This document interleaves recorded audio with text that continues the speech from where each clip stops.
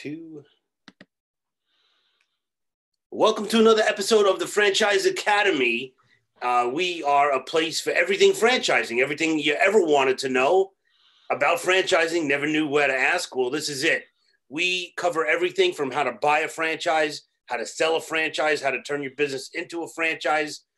Today is really exciting because I have Erik Russell with me. Erik Russell wrote this awesome book called The Art of Selling Memberships. There it is. All right. So The Art of Selling Memberships, right away you think about gyms, but this goes across many different industries, not just gyms. So Erik created this system on how to get people to pay you every month or whatever the membership is for you. And it is a great, great system. So Erik, I want to welcome you to the podcast. Thanks for having me. I'm excited. This is cool. I've been trying to get you on here for months. Finally happened. And here we are. So, yeah, when I can do things from home, it's a lot easier to get me, So. Well, there you go. Especially when you see the snow in the background. It's like, if I can stay here, we're going to get a deal done. Yeah. All right. and I feel honored to have you on because you have, first of all, this is the 5th anniversary of your book. Yes, sir. So and for 5 years, it was a #1 bestseller, but 5 years later, it's still in the top 100 books on Amazon, and not Kindle, but real paperbacks that people are buying. So yeah, like the actual copy. It's not some rinky-dink little download, right? It's the real deal. Yeah, it's pretty amazing that I hesitated in writing this book for many years. Yeah.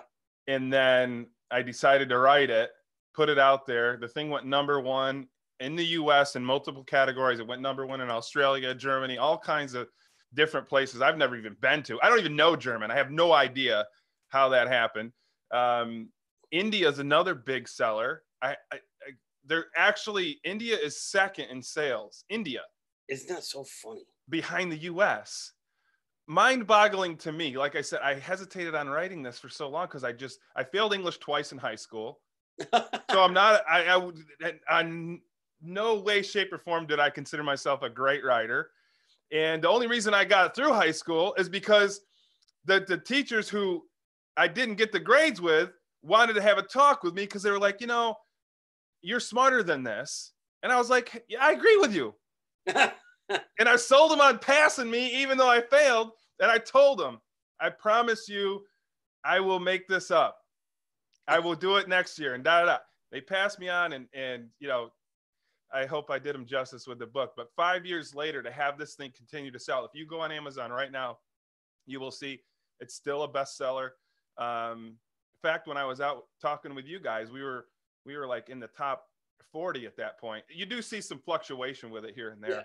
Of course. But I'm sure after we're done with this, it's going to go right back to *1 again. Yeah, I hope so. For your sake, definitely want to help you push it because it is such a great book.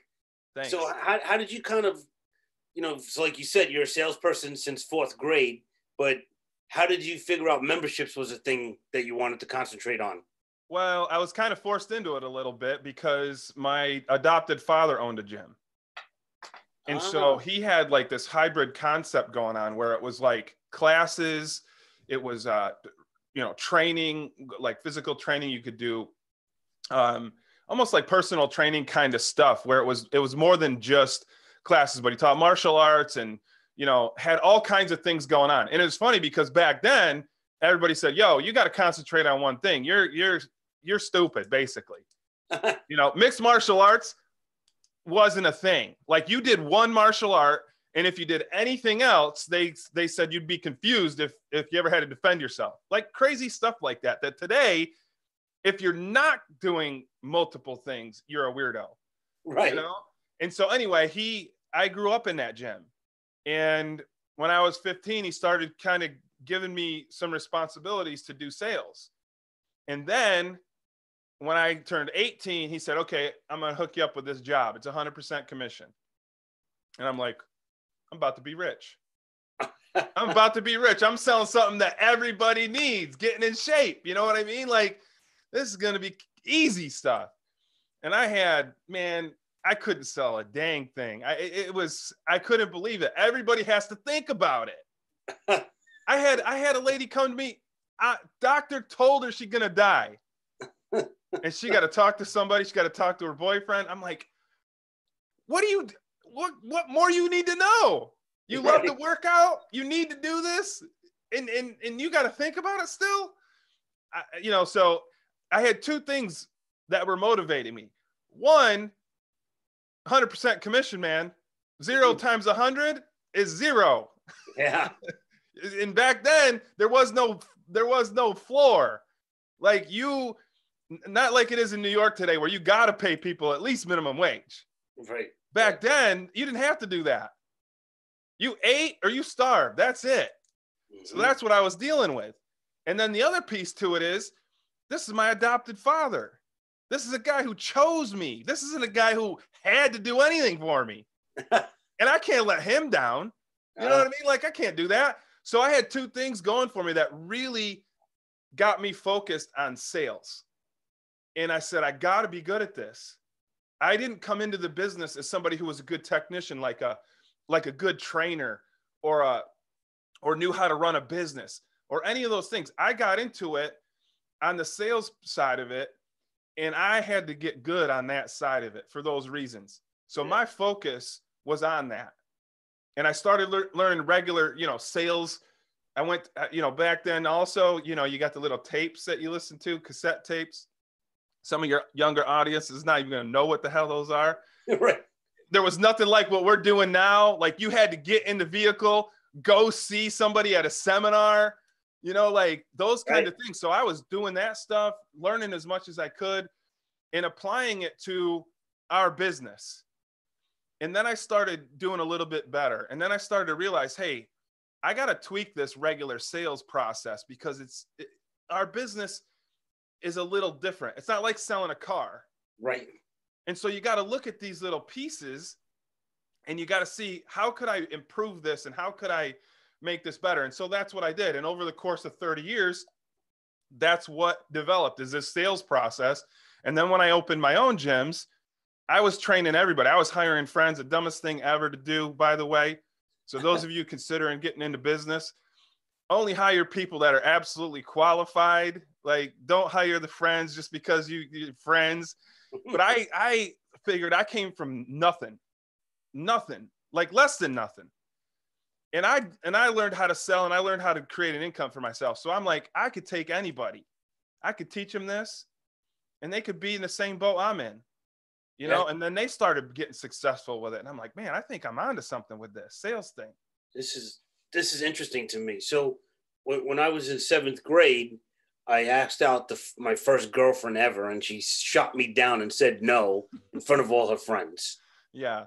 And so that was it. You talk about fear of rejection.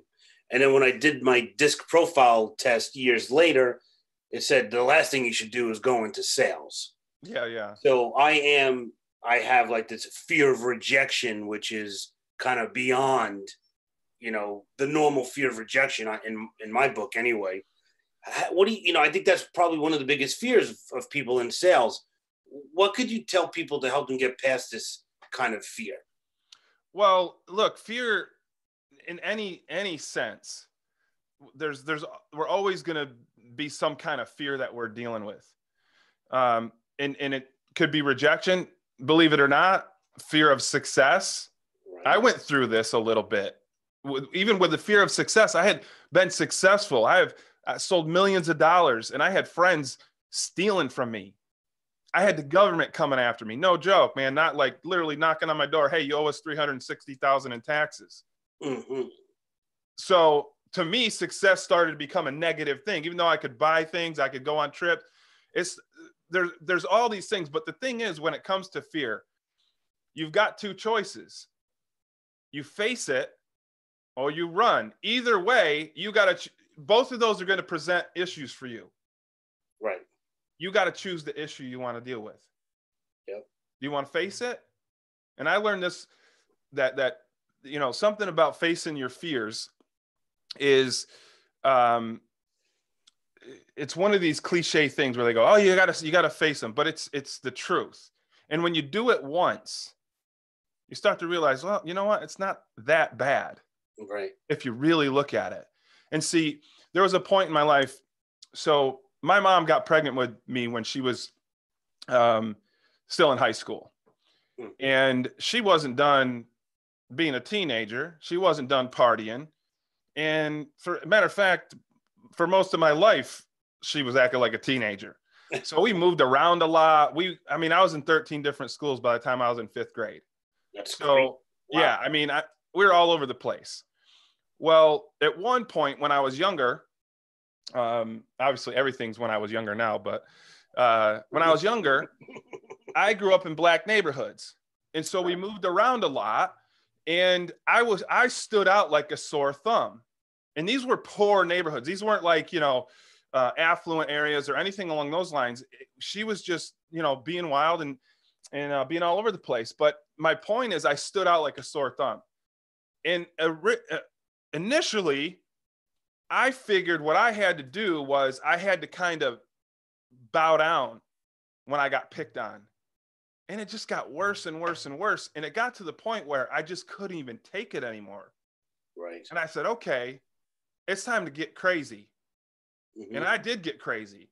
When we would move, I realized that if I fought one time, the fights ended. Because nobody wanted to mess with this crazy white kid who will knock you in the head. They just wouldn't. That was the rep. So then when I would move schools, I had no rep.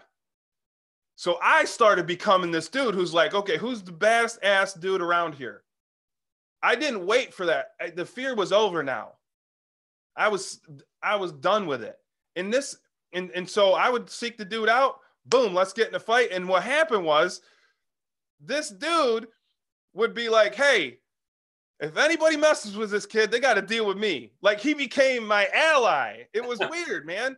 So I had that mentality. And here's the thing. When you start to face that stuff, especially as it relates to sales. Now, I know this is the pretty wild story compared to down here to sales. And you're going, well, man, if you went through that, it's easy for you to hear no in sales.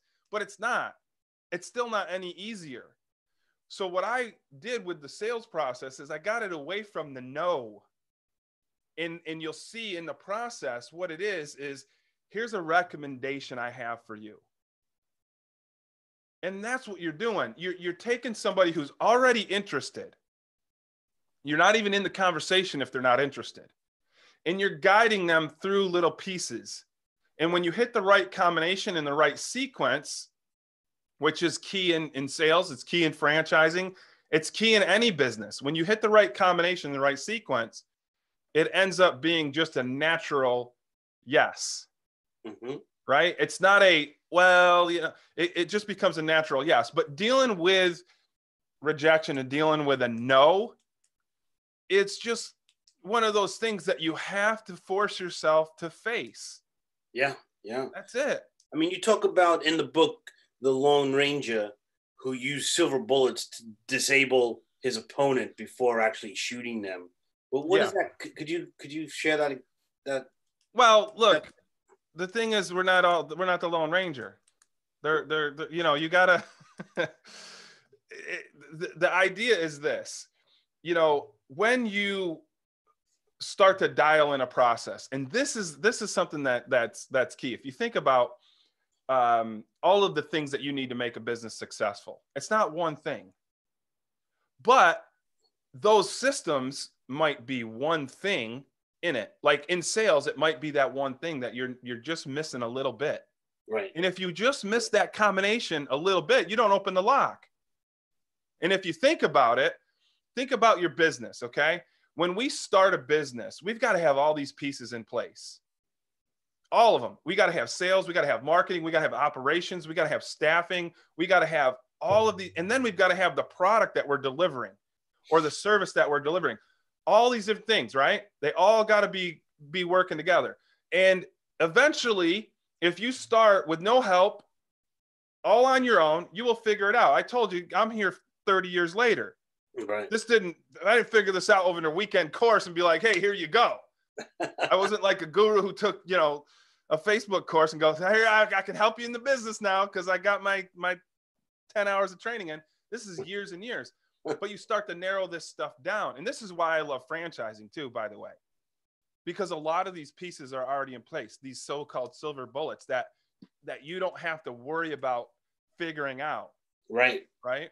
Yep. You think about combinations for a second. You know that three numbers are about 720 different combinations. Yep. You could take three numbers and make about 720 different combinations. So if you have three pieces that you're talking about, there's about 720 combinations you could put together before you figure out what works. Right. Right. Now think about operations, sales, marketing, staffing, product or service. That's 5. You know what it takes to get the right how many combinations 5 make? It's over 100,000. Wow. So if you're looking at starting a business and you go to somebody and they got 4 of those pieces already squared away, you're way ahead of the game. It doesn't mean it's the silver bullet, though. It doesn't mean that you can just sit back and let it do its thing. You still got to put the work in. You still got to get through challenges. You know, like I said earlier, with dealing with rejection or fear, it's not easy either way. You got to choose which one you're going to go with, though. Absolutely. So you can actually go into like a single unit operation or into like a franchise company and do like their national convention and teach this system like in a workshop. Yeah, I do it all the time. I can do an hour presentation and start to finish, you can have it all squared away. And there's 5, because see, what did I tell you earlier about there's all these pieces, right, that you got to deal with. Well, in sales, that one piece, there's steps you got to take. What are they? Well, I got to have a lead become an opportunity. Just because you got leads doesn't mean anything to me. What are you doing with them? Yep. Are they opportunities, or are they just people you're calling, people showing up on your email list? Yeah, they're just suspects, not prospects. Exactly. So they got to be, you got to have a system for getting them to become an opportunity for you. Then once they become an opportunity, you got to have a system. You got to have the pieces in place that get you the information so that you can make the right recommendation to them. Yep. Then you got to have the piece that's the right recommendation. Then you got to actually make the recommendation. And then hopefully you never get to step 5, which is overcoming any sales obstacles that are in the way. Because you did that on steps 1 through 4. But think about that for a second. If there's 5 steps to that sales process and you're trying to figure out which ones go where and how, you got 100,000 different combinations you could put together before you figure out what works. Yeah. So it's not that it can't be done, but if you got a dude like me who spent 30 years tweaking these combinations and these sequences, and now there's something that works, pick it up, put it in play, and watch what happens with it, because that piece is figured out. Yeah. Right? No reason to reinvent the wheel, right? Right. So what I can do in an hour would take you 30 years, 10 years, whatever. Maybe you're way smarter than me. I don't know. I got a lot of fights as a kid. I got my head knocked around a little bit. You know, I'm not the fastest learner on the planet. So maybe you can do it in 10 years, right? But it's going to take time to figure out those combinations. Now, if you come to me and say, hey, what's the combination? I can go, hey, Tom, here it is, man. Here's the pieces that you got to have in place. And not only can I give you the combinations from A to Z, but inside of each one of those steps, there's a combination you got to follow. And here's what that is. Right. Right. And so it cuts off a huge learning curve in that sense. Yeah, for sure. So, you know, as we said, obviously this works for gyms because they have memberships. What other kind of businesses do you think it'll work for, or have you worked with that it works for? Well, it works for everything, man. Like I've done sales training for software companies, website development companies. I'm trying to think of stuff outside of actual membership organizations. Obviously, majority of my business is membership-based organizations. Sure. And ultimately, every business could have a membership option on some level. Every single business. I don't care what it is. Right. There can be a membership option to it. I mean, even, you know, you think back in the day, you got like BJ Wholesale and Sam's Club. You got to be a member to shop there. That was crazy years ago. Right. Now it's like, you know, huge business. So every business has the potential to be a membership organization. But outside of that, in the course of my sales career, I didn't stay 30 years dialed in on just gyms. You know, I moved around. I got jobs working for, you know, I worked for Kraft Foods at one point. Matter of fact, that award right there behind is from Kraft Foods. That's a sales leadership award I won. I was the youngest guy to ever be on that council. I got a diamond ring to go with it. That's right here. This bad boy. Nice. Okay. And it's the same principles.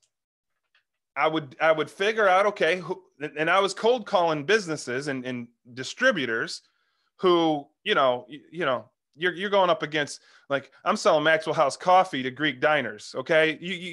If you know anything about diners and you know anything about Greek diners, switching out coffee, like it ain't happening. Like, our company literally is like, that isn't even a SKU you should be talking to them about. Like, you need to be talking to them about Oscar Mayer bacon or something. Like, forget about coffee. But coffee was the thing I loved. Mm-hmm. And I knew if I just looked at these pieces, I could figure out a way to get in. And one of the ways that I got in is I got to know my customers so well that, first of all, I love diners. Not hard for me to know them. I just eat there all the time. But the thing is, I started even learning the language. I started learning Greek. Wow. And so I would go in there and I'd be like, hey, Takanate. And they're like, oh, and now I'm a friend. Now I'm one of them. And a lot of times they would straight up ask me, are you Greek? Right. Because I kind of got the Greek look, and I'm talking, even though it's a little weak. Yeah. And I would just tell them, look, I'm not real fluent, but we would do food shows. And we had this group called the Pan-Gregorian group, which was a lot of different Greek diners that all kind of grouped together to get to maximize their buying power. They'd come to our booth. They'd be like, we only deal with him, only him. He gives us the best deal. Right. And so I was selling Maxwell House to Greek diners. And they were like, what are you doing? So I'm sitting here with the vice president of sales, the president of sales, this big corporation, having dinner. And then I realized the corporate world ain't for me. I was the total black sheep of the, like, especially back then. I'm in my 20s at that point, so I'm still a little wild. And right. I wasn't sleeping at these things. I would stay up partying all night, come in the next morning all hungover, and still getting the job done. And they didn't like that because I wasn't fitting the corporate right mold perfect. Yeah. And I understand it. But net, my point is that process of going through these sales things and understanding, man, what really got me in to those Greek diners? Was it I had the best coffee on the planet? Was it I knew, flavor profiles that I know what their customers want? And I did know those things, but that's not what got me in. What got me in was they were looking at me like I was them. And now I can make a recommendation that they'll at least consider. Sounds like bonding and rapport, right? That's what it is. And when you're doing it on the next level, when you're asking questions of prospects, or you're sitting down with somebody and you're saying, hey man, let me ask you something. You've tried to lose this weight in the past. We all have. But you didn't give up. So that's awesome. You're here again, trying again. But I gotta ask you something. What have you tried in the past and why didn't it work? Then you shut up and you let them tell you. And what they're going to tell you most of the time are the reasons of why they got to think about things, why they're going to hesitate. Right. Yeah. That's what they're going to tell you. And that's going to help you sell them on the best recommendation. Right? Yeah. So if I say to you, Tom, what grade were you in? 7th grade when you got shot down? What was this? 7th So 7th grade, man. So I gotta ask you something about this. What happened? Why do you think that didn't work? Good question. I never analyzed it, but as I think about it now in this moment, maybe I was assuming that she would say yes. I didn't do any kind of homework to any recognizance to find out if she actually did like me, if she would say yes. Um, so I just kind of went in like, of course she's gonna say yes, and she didn't. So what we got to do then, I'm coaching you now. Not that you need it, but we're just rewinding a little bit, right? Okay. Now I'm coaching. So what we got to do now, Tom, is we got to lay some groundwork before we go in there. We got to kind of feel it out. I'm not going to go in there and be like, hey, you want to date me? Because I don't even know where I sit with her. Right. So let's lay some groundwork. In other words, by asking you this stuff, I can figure out maybe what's a good solution. Especially, the maybe's going to be gone. You start asking me about fitness. I'm going to know exactly what your solution is. That's why you came to me. I'm an expert in that. Right. Right. So if a prospect, prospect comes to you, you're an expert in that. You know exactly what they need, but you got to get them to put it on the table so that you can focus on that. Right. Absolutely. Absolutely. And I kind of do the same thing when I match people to franchise opportunities, because I'm making suggestions, they're making decisions. And so I'm trying to get them to tell me what they're trying to accomplish, what's your goal? Like, why are you in this job and not in a business today? Because a business is always better. I don't care what you say. A business is always better. Yeah. And so when they start laying that out, that gives me the path to follow to find the right franchise that'll get them ultimately to where they want to go. Yeah, and that's the thing I love about what you do is you literally are having people come into your opportunities, and you're saying, okay, I got this plethora of opportunities.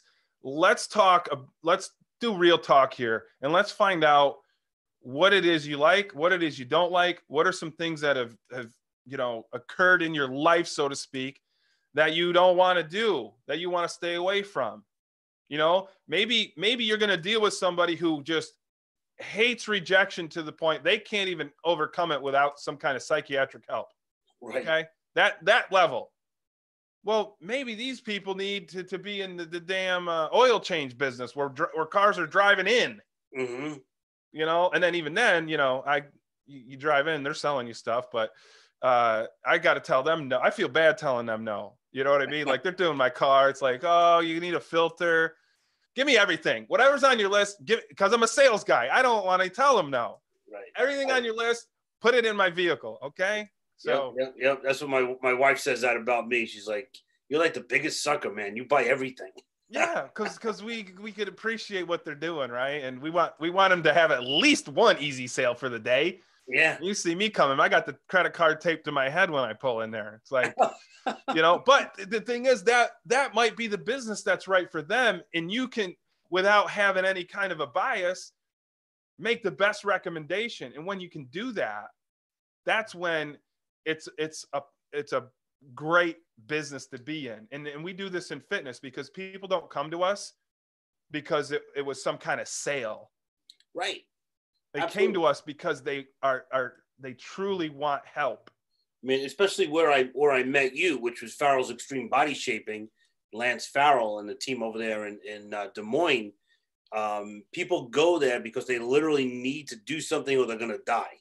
Yeah. Essentially, that's what it comes down to. So it's not one of those kind of gyms where you're hanging out trying to pick up, your next spouse. Yeah. It's really serious.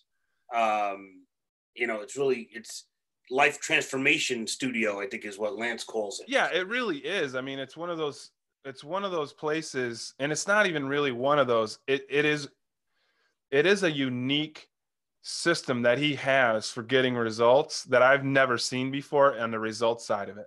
It's pretty amazing, some of the results that people get. And it does change lives, man. I mean, look, when you look better and you feel better and you're walking around with different kind of confidence, that affects everything. That affects your relationships. That affects, dates you go on. That affects your job. Yeah. Everything. So can you call that girl Debbie from 7th grade for me now? Yeah. Ask her. If she's watching, let's get her on here. I think we could win her over. We just gotta, get some background info and Go that route. Funny stuff. Great stuff. But I really appreciate your insight here. And there's so much more. And you're going to really find this in the book. So pick this up, The Art of Selling Memberships. It's on a little website called Amazon. I don't know if you ever heard of it. And of course, on the website, your website is great. I love it. Thank you. Testimonials that are on there just sells the whole process. It's really, really well done. So how could people get in touch with you, Erik? Erik Charles Russell. Make sure you spell it with a K, Erik. Instagram, YouTube. I'm on all that stuff. I'm not a big social media guy. For talking about coming out and facing your fears, I'm not afraid of the social media stuff, but I'm afraid of repeating myself over and over on there. Right. I just don't know, like, what more do I say? And I'm kind of the anti-social social media guy. Yeah. So, you know, I'm getting better at it. I'm getting more content out there, and people appreciate it because it's like the date we talked about. Right. I come up and say, hey, man, you need membership sales training. No, I don't. Who are you? Right. You know, look, you can't do it. What do I do? Who says you? But and then you put the meaty stuff out there. And they sort of go, oh, man, that freaking makes sense. Yep. Maybe I need to talk to this guy, you know, and it's kind of like that. It helps warm the person up for that date. So you're not going in cold and all their friends are going, he just asked her out and he got shut down, you know, and that's a joke forever. Oh my God. I have to go. Then you hope you switch schools. You're like, please get me out of this school, man. Everyone's picking on me. Oh my God. Yes. I have to call my therapist now. You brought me back. I know. I brought back some bad memories, right? Some pain. It's good for you. Cool, man. Well, listen, I really appreciate you. Thanks for coming on. We'll do more, you know. And lastly, so the book, they get in touch with you on the website. The website is just... It's membershipsalesacademy.com. That's our online training portal. Sellingmemberships.com is another site that we use to market the book. Okay. But net, you can reach out to me at Erik Charles Russell on every social media channel that's out there. Or if you wanted to call, you could call me 315-257-8300. Yeah, up in I'm old school, man. We got phones here. You got a phone. Yeah, we got phones. We answer phones. We have phone conversations. I mean, it's wild what we're doing. Yeah, man. That's bringing it back, old school. Yep. Well, that's great stuff. And all that information will be on the website, thefranchiseacademy.com. So check out thefranchiseacademy.com for further information about Erik Russell and everything he's doing with memberships. And keep your hat on, stay warm, and we will talk to you again real soon. Thanks for having me, man. Appreciate it. Thank you.